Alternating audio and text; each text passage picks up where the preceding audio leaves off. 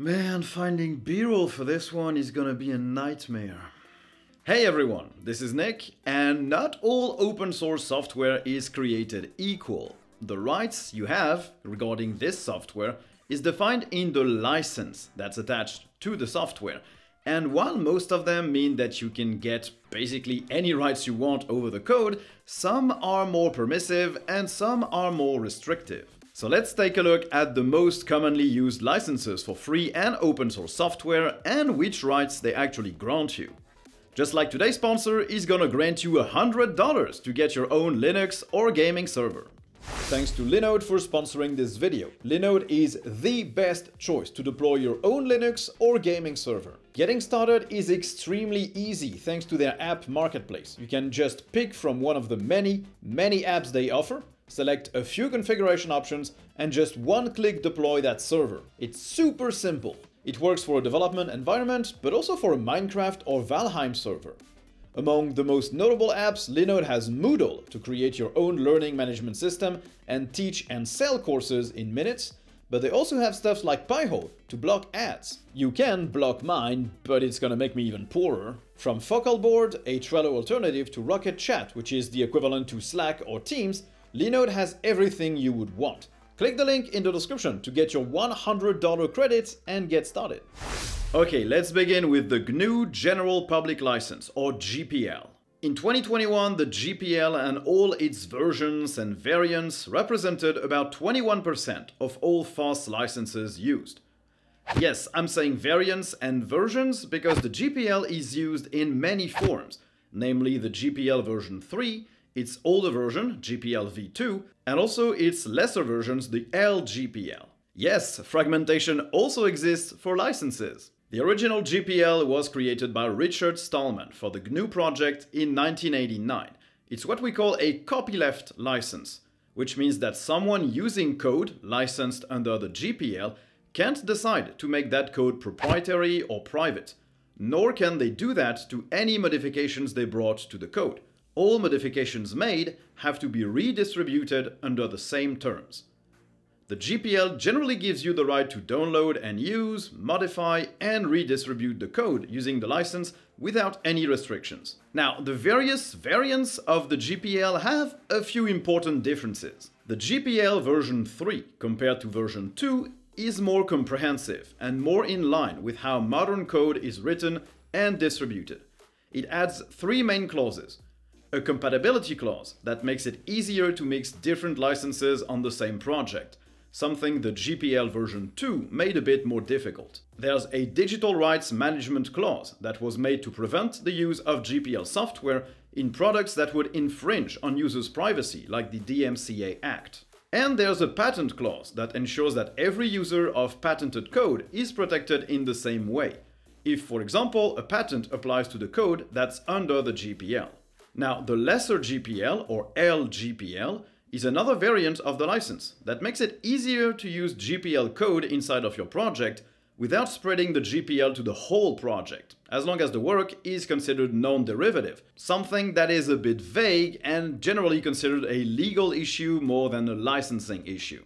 A lot of projects use the GPL, like the Linux kernel, most GNU software, Wordpress, Notepad++, or Git. Also, any project under the GPL can be sold by the original creator or anyone else, whether they modified the code or not. But the person who bought that software has every right to redistribute the code for free themselves. Basically, the GPL and all of its variants are what we call the true free software license. They prevent code from being turned proprietary and they let you do basically whatever else you want with it. Now, it's important to note that you only have to redistribute your code that you changed if your project is made public. If, for example, I decided to modify the Linux kernel for my own use case, I wouldn't be forced to publish all the modifications that I made to that Linux kernel.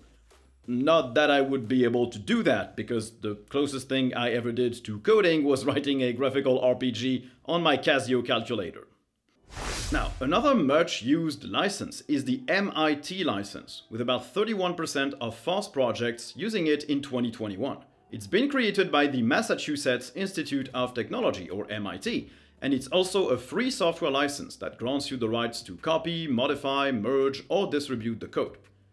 It's a very permissive license, much more flexible than the GPL, as it doesn't restrict what you can do with the code you're using. There is no copyleft or copyright included, so you can include code licensed under the MIT license in your proprietary software and not redistribute any of your changes. Which makes projects licensed under the MIT license a treasure trove for a lot of companies.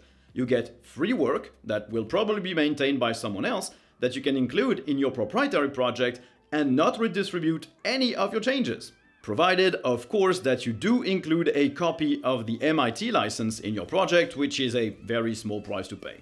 The MIT license is used in some form or another by a lot of projects, like the X11 display server, .NET Core, Angular, React, Node.js, or jQuery. The MIT license also allows you to sell your work or someone else's work, even without modifications. Now onto the Apache license, also used a lot by 14% of FOSS projects in 2021. The Apache license is some form of middle ground between the GPL and the MIT license. It grants you all the freedoms of downloading, using, modifying, distributing, and selling software using the license, whether it's for personal, internal, or commercial use. These rights include copyrights and patents, so anyone who contributed to the project grants everyone else a right to all patents they might have on that specific code, with additional protections if future work contributed by someone else infringes on a patent that you have. In that case, your patent is still valid and protected, since you didn't contribute the code infringing on the patent yourself. You didn't grant a right to that patent because you didn't include work that makes use of that patent yourself in the code. The Apache license isn't a copyleft license like the GPL, which means your modifications don't have to use the Apache license. But the original work must still be published under the Apache license, and every modification has to be labeled clearly. So everything you add on top of a project licensed under the Apache license can be using any license you want. It can even be proprietary. But the original project must still be licensed under the Apache license. You can't change its license. So in that, it's in between the GPL that makes all your modifications GPL as well, and the MIT license that allows you to make the original code proprietary inside of your project. That specific license is used by Android, the Apache HTTP server, Kubernetes, or the Open3D engine. Then we have the BSD license, which is a low restriction type of license. It was created by the Berkeley Source Distribution Project, known as BSD, originally in 1969. There are multiple variants, but most grant the same freedoms to download, use, modify, redistribute the software, as long as the copyright notice and the license are included. The BSD license doesn't force any modification to be distributed under the terms of the BSD license. Compared to the MIT license, the BSD license is basically similar, apart from the fact that you can't promote your derived software using the name of the license. So you can't say, my project is awesome because it is endorsed by BSD, just because you have the BSD license. That's not allowed. Compared to the Apache license, the BSD license is less clear about patent rights and doesn't force someone who's distributing modified code to include a notice of all changes. The BSD license, being more permissive, is also more compatible with other licenses, like the GPL v2, compared to the Apache v2, which isn't, which is also what prompted the creation of the GPL v3. As with most licenses used by open source or free software, you can definitely sell work that's licensed under the BSD license, even if you're not the original author. But licenses don't only apply to code. You can also license your creative work, like a book, a video, a drawing, any form of photo or art. Basically anything you create can be covered by a license. And one of the most well-known and used is the Creative Commons. And boy, is this one fragmented. If you thought we had too many distros, we definitely do have too many Creative Commons licenses.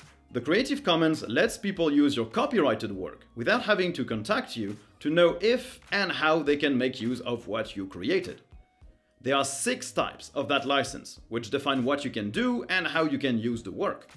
These licenses are maintained by a non-profit, which means that it's up to you to check if people actually respect the license, much like with code, which generally is a problem for free and open source software. There is no real simple way to check if a proprietary project has based its work under the GPL but not redistributed any of their changes. It's just very complicated to check. Now, what are the various types of Creative Commons? First, you have the basic attribution, which applies to all Creative Commons licenses. They let people distribute, remix, adapt, and build upon your work, even commercially, as long as they credit the original author. Then you have the share alike license, that is basically the copyleft version, which means that any modification to the original work also has to be shared under the Creative Commons share alike license. The non-derivative license means you can reuse the work, even commercially, but you can't share it if you modified it. The non-commercial license lets people use, modify, and distribute their modifications, but they can't sell it or use it for a commercial purpose. They don't have to respect the same license for their modifications though. Which is why there's also the non-commercial share-alike variant, which forces all your modifications to be distributed under the same share-alike non-commercial license. And finally, there's the most restrictive one, the non-commercial share-alike non-derivative license, which basically means you can't distribute any modifications to the work or use the original work in commercial form. All my videos are distributed under the Creative Commons non-commercial share-alike license, which is probably something I should write somewhere in the description of my videos at some point. Basically, you can grab any of my videos, you can modify them and share them again, as long as you're not trying to make a profit from them or trying to copyright them as well. Which, I'm looking at you, baby woke, if you're using my face in your videos, you are not authorized to monetize them. Sorry. Okay, so that only covers a few of the major licenses. There are a ton more, and differences can be pretty minor or pretty major. Mostly what you need to remember is the difference between copyleft licenses, which extend to all the modifications you bring to the original project, and more permissive licenses, which let you do basically anything you want with different ways of handling attribution, copyright, and patents. And if you just create stuff that isn't code, the Creative Commons is basically your go-to. Just choose the one that limits or authorizes everything that you want to let people do with it.